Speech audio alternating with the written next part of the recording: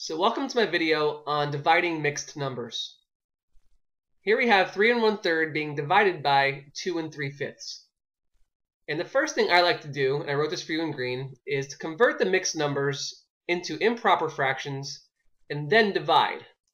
So that's the first thing I'm going to do. I'm going to convert these mixed numbers into improper fractions.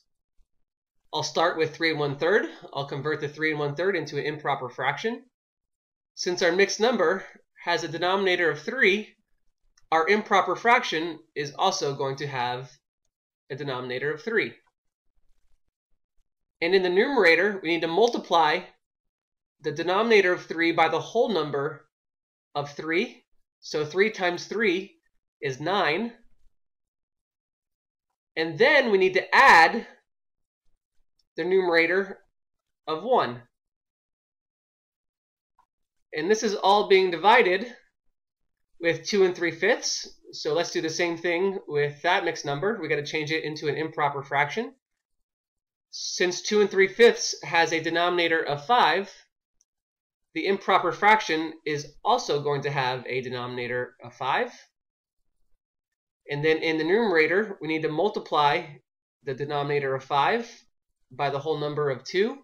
So 5 times 2 is 10. And then we need to add all of that with the numerator of 3. So let's simplify these fractions as much as possible. In our first fraction, we have 9 plus 1 in our numerator. And we know that 9 plus 1 is equal to 10. And our denominator stays the same. And this is being divided with our second fraction, which has a 10 plus 3 in the numerator. And we know that 10 plus 3 is 13. And our denominator stays the same, which is 5.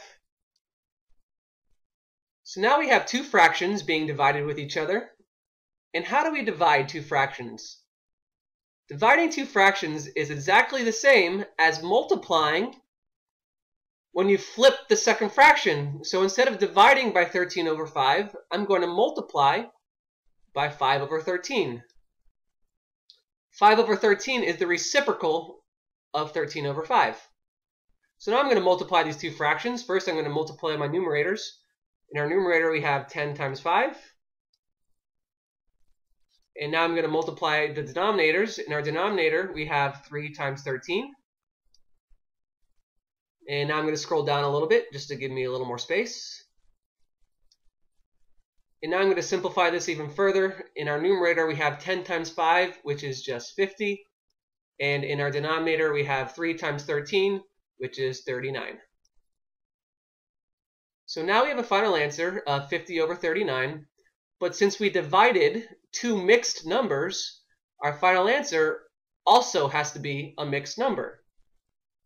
So we can change 50 over 39 into a mixed number by using long division. I'm going to divide 50 by 39. 39 goes into 50 one time. 1 times 39 is 39. And if we subtract these two numbers, we have a remainder of 11. So since 39 goes into 50 one time, we're going to have a 1 as our whole number. And since we have 11 left over in our remainder, we're going to have an 11 in our numerator. And our denominator stays the same. Since we have a 39 denominator in our fraction, we're going to have a 39 in the denominator of our mixed number. So 50 over 39 is exactly the same as 1 and 11 over 39. And this is our final answer. So here are some more videos with some more example problems related to the video you just watched. I really hope you're finding my tutorials helpful. So until my next video, I will see you later.